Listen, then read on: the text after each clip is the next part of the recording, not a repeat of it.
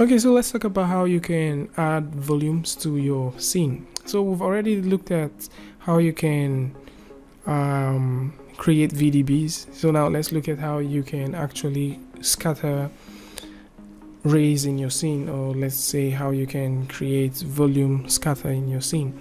So first things we're going to do is we'll go over to our edit panel, add geo, and for this example we're going to go ahead and put up a cube. Okay, so next thing I'm going to do is I'm going to increase that cube and make it just a little bit bigger. I'm going to raise this cube all the way up. So after taking it all the way up, next thing I will scroll down and come to the scatter volume and add any kind of scatter I want. So if I need a fog scatter, I can just go ahead and add a fog scatter. And if I go ahead and switch to my free camera, I would be able to just simply have this and scatter it around the scene. So let's go ahead and make this about, let's say, a 90 for example, and then you can see that I have this scattering around my scene. You see, as the light gets to hit this object, you can notice that I'm scattering the fog around the scene. So this is one of the fastest way of getting this thing done. The next way of getting this done is by simply coming to the material tab, and by default your material should be diffused. So next things I'm going to do is come down here and scatter medium. Okay, so I would simply go ahead and increase this, my transparency distance. So because I have a big object, I may have to go ahead and increase this to say 95 for example. So it begins to pump a little bit more, so maybe I can make it 110, and then you can see that we're having to actually see through the object. Next things I will do is I can turn the density a bit lower.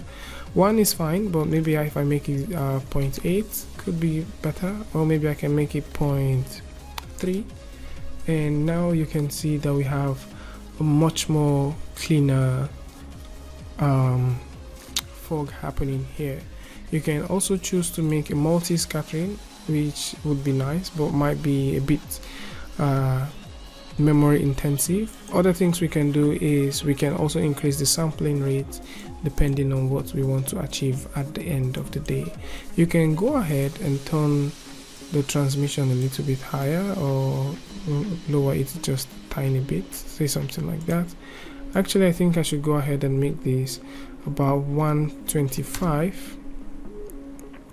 I can make it 125 and drop this down to 0.3, so that we can just have a fair amount of details happening in our scene. Okay, so I can just drop that real low. And one more thing I can do is I can come over to this albedo and I can just simply try and play with it.